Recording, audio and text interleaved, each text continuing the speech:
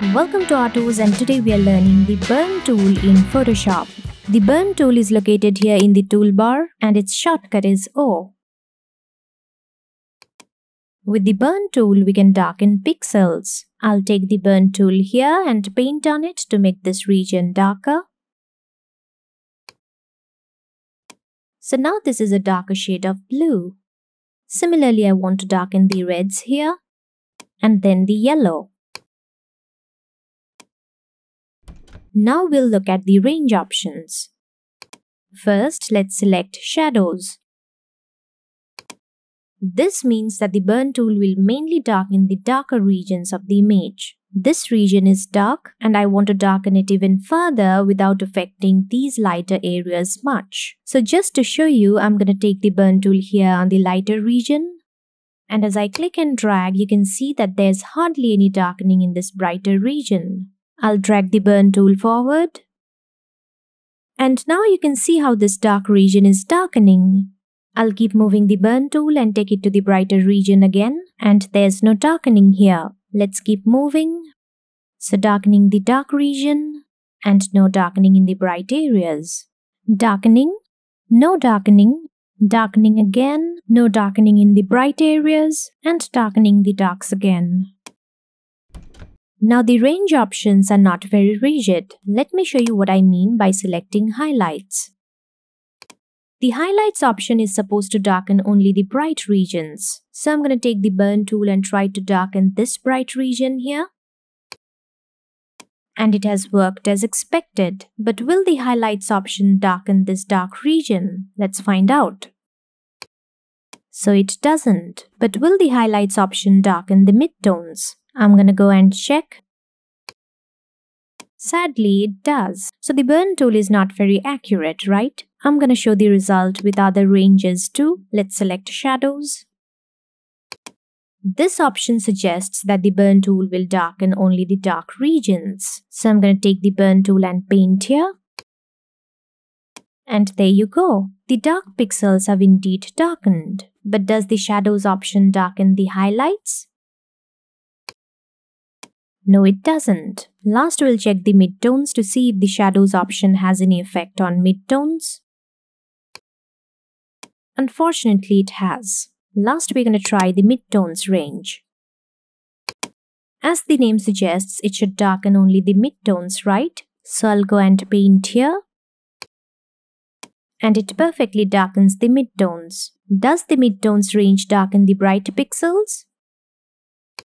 No, it doesn't. Does the midtones range darken the dark regions? Unfortunately, it does a little bit. So you can see that the ranges are not always precise and accurate. Instead of saying the highlights range only darkens the bright areas, we should say that the highlights range mainly darkens the bright areas. Similarly, the Shadows range mostly darkens the dark regions, and the midtones range mostly darkens the midtones. Let's take an example. First, we're going to select the Shadows range.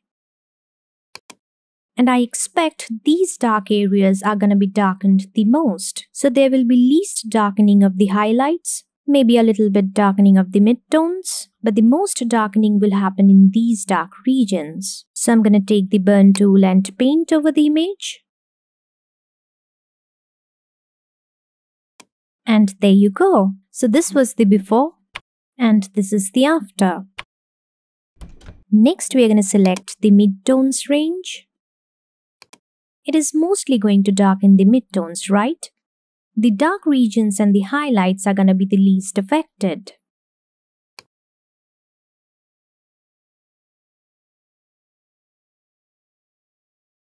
So if you want to compare, this was with the Shadows range and this with the midtones range. Last, we're going to try the highlights range. And this is mainly going to darken the bright areas while the midtones and the dark regions are going to be least affected. So let's paint the image with the Burn tool. There you go. And if you want to compare, this was with the midtones range and this with the highlights range. And of course, this is our original image. Next, we're going to look at the exposure option. Exposure determines how dark the image is gonna get. I have exposure at full strength, that is 100%. You can select any of the three ranges. I'm just using highlights. So now with 100% exposure, I'm going to darken this region. And this is how it looks. Next, I'm going to turn the exposure down to 1%. Let's darken the same region with that. And you can see that the darkening is so faint. Next, we're going to look at protect tones. It's checked right now, and I'm using shadows for this example. While the burn tool is darkening, it doesn't destroy the tones or colors of the image. You'll see what I mean when I uncheck protect tones. So let's do that. And now as I use the burn tool, you can see that the colors are all frying up. So this was with protect tones, this without protect tones. And this is all I have for today. Make sure to check the other videos. I'll see you next time. Bye.